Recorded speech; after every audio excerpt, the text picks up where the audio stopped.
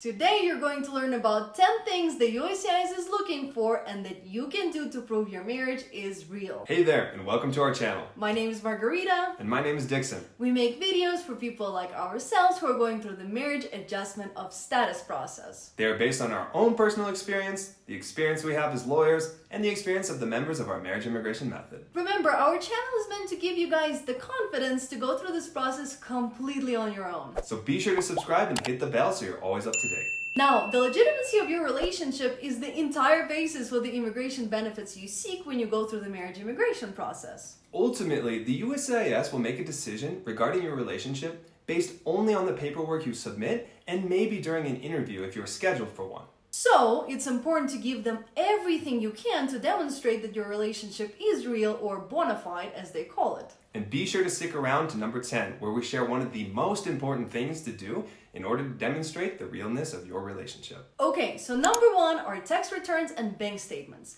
These are some of the most important forms of evidence to include with your application. This is because one of the major indicators of a legitimate relationship is commingling of finances. Basically, the USCIS sees the sharing of finances and financial responsibility as a strong indicator that you have a real marriage. So, regarding taxes, the USCIS wants to see that you're filing jointly as a married couple. Additionally, you should be filing jointly for every year that you've been married. If this is not the case and there are reasons why you didn't file jointly, you will need to explain the circumstances why and be prepared to discuss these circumstances again if you're called for an interview. Just a quick bonus tip. You can still file taxes jointly even if your spouse doesn't have a social security number or an ITIN. You will just have to file it on paper, but always talk to your CPA first. Regarding bank statements, this is even more evidence of mixing assets. But for this evidence to support your marriage, you both need to have your names on the account. Additionally, you both have to use this account. It's not enough to have the account in both of your names, but you both actually need to be using it. So, that means you will also want to provide copies of bank statements clearly demonstrating that both spouses have activity within that account. Also, this applies to credit cards, which is another great example of evidence that you can provide. But here's an important consideration. You need to be jointly using these accounts. The reason is that having such accounts without any use actually can be flagged by the USCIS as an indication of fraud. And this is because it gives the appearance that such accounts were opened jointly, but only for the purposes of immigration. So providing evidence is extremely important because without careful consideration, you can actually harm yourself accidentally. Okay, so the next one is living together. Another major indicator is whether you live together and provide evidence of those living arrangements. If you own a home together, you would ideally want to have both of your names on the deed. And if you're renting, then you will want to have both of your names on the lease agreement. But what if you're living together in a rental, but one of you is not on the lease? You will want to try to get a new lease agreement with both of your names on it, or alternatively, you can just amend the existing lease to include your partner. But we understand that adjusting leases can be an issue. So there's one more lesser known thing that you can do. So be sure to stick around to number 9 where we will be sharing this trick. But here's another tip when it comes to this point. You're going to also want to include legible copies of your driver's licenses and/or identity cards, but with matching addresses. You don't want to be called into an interview and asked, why don't your driver's licenses match? How would they know that the two of you guys are not living at 2 different addresses? Definitely head to the DMV and get matching licenses. Also, let us know with a comment if you grabbed our free bona fide marriage evidence list. If not, check the description for the link to get your free copy and let us know in the comments if you found this list helpful. Now, let's talk about money transfers. Another great form of evidence is demonstrating that you send money to each other. Obviously, this will be difficult to do with cash, but some other ways include providing copies of statements from apps like Zelle, Cash App, Venmo, etc. And keep in mind, if you send money to each other in the early stages of your relationship, such as when you were dating, you should definitely include this as evidence. It helps to show not only that you share finances, but by including pre-marriage evidence, it shows how your relationship actually began. Thus, providing more insight into your relationship for the adjudicating officer. Okay, number 4. So what about rings, wedding, and family? We get it. Weddings in America are expensive. And that's totally fine. You don't need anything crazy to show your relationship. But who is in attendance? Just know that having family involved and taking pictures at the event are big indicators to the USCIS that you have a real relationship. Also, if you did make arrangements for your wedding, Be sure to include receipts for everything you bought. And this leads us to the next point, which is to include receipts for the wedding rings. Ideally, you'd want to have receipts demonstrating that you purchased your rings prior to the wedding. Now let's talk about pictures. Pictures, while not the strongest form of evidence, are definitely a must to include. Like mentioned in the last chapter, pictures at your wedding with each other's families and friends are huge. They go a long way in showing that you have a real relationship, since family involvement would be very unlikely in a fraudulent marriage. Next, you will want to include a variety of pictures that are perhaps in different seasons, in different locations, and definitely from any travels. Remember, the key here is to show that you have a relationship and a life together. It's not about sending them everything you've got, so take time to think about the picture that the pictures you're submitting are creating. Now, before we move to number 6, just a quick reminder that you do not have to go through this process alone.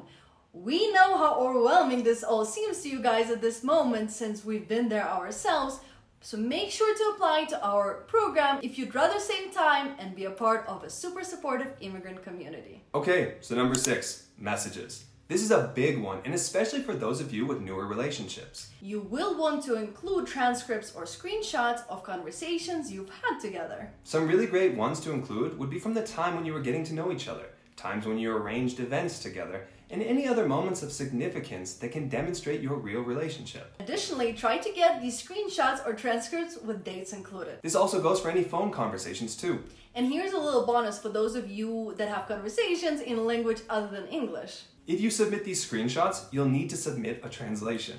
And yes, a translation of every single line of text. And be sure to submit the translation with the correct certification language and submit the original language screenshots in addition to the translated transcript.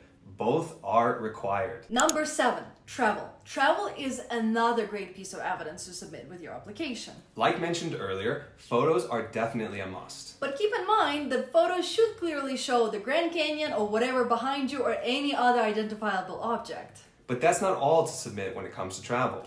You also want to include receipts for the trip and even flight confirmations showing both of your names. And then definitely submit receipts from during your trip, especially if you do some fun activities together or go on any excursions. Now let's talk about pets and babies. Pets and children are another great form of evidence to include with your file. Obviously, having a child together or making preparations to conceive a child are great at demonstrating your relationship and life together. For this, you could include birth certificates, letters from your doctor validating your pregnancy, and even documentation regarding going through adoption or a surrogacy process. But we know that not all of you will be pregnant or intending to have children for your own personal reasons, and that's why pets are another great form of evidence to include. Do your individual pets live together at your shared home? Do you have medical bills for your mutual pets? Did you surprise your spouse with a puppy on Christmas? These are all great to include, and try to find evidence that clearly shows your mutual involvement, whether it be with children, pets, or otherwise. Real quick, did you know that preparing a solid initial green card application can provide you with numerous immigration advantages? With a well-crafted and error-free application, you can have your interview waived, avoid RFEs, and make your life easier when you start the removal of conditions application and then applying for citizenship. That's exactly what our marriage immigration method is designed to help you achieve. Get the winning game plan crafted from our personal experience with this exact same process and experience as immigration lawyers. You can find the details to apply to our method in the links below. Now, number 9, special letters from friends and family. Letters from friends and family are another great form of evidence. Sounds obvious, right? Well, you'd be surprised that these letters don't mean much unless you do one thing. And that one thing is to have your friends and family get these letters notarized. You're going to want them to get these letters notarized and even have them scan their driver's licenses or IDs on their letter as well. You do this because otherwise there's no way for the USCIS officer to validate whether the letter actually was written by the person it's claiming to be written by. And we both know that the USCIS will not likely follow up. So if you don't get it notarized, then you basically wasted your time and the time of your friends and family, because this piece of evidence will likely be placed to the side and given minimal weight, if any. Additionally, for those of you who stuck around from point number 2, these letters can be a great way of demonstrating that you live with your spouse even without an official documentation such as a shared deed or lease, especially if you're currently living with family members. You can have landlords, neighbors, friends, and or family who know about your living arrangement write these letters or affidavits on your behalf describing the fact that they've witnessed and know about you both living together. But again, don't forget to have them get these letters notarized so you have some form of legitimate evidence showing your cohabitation. Now let's talk about number 10, which is evolving evidence. Finally, we come to one of the most important forms of evidence. This would be evolving evidence. You want to include a healthy ratio of evidence showing your entire relationship from beginning to right now. Meaning, even after you file your initial green card application, you must continue collecting new evidence. And there are a few very real reasons for this. Number one, it shows you have a real relationship because legitimate relationships continue and evolve over time. Number two, you may be asked for new evidence if you get called in for a green card interview, and you'll want to be prepared ahead of time for that possibility. Number three, if you do get a request for evidence for new relationship evidence, which we've seen a lot of these lately, you can save a ton of time if you already have it collected and can respond to the RFE right away. Number four, you will need to provide updated bona fide marriage evidence when you apply for the removal of conditions on your green card. Number five, lastly, you will likely need new evidence if you get called in for an interview for your removal of conditions process. Keep in mind that this is by no means a comprehensive list of bona fide marriage evidence examples. But this should definitely get you guys started. We hope that you found this video useful. Let us know if you're curious about some evidence you are planning to include in the comments, or if you have any unique ideas for marriage evidence to support your other fellow immigrant couples. Good luck with your green card application process. And be sure to subscribe to our channel if you haven't already, and we will see you with our next video.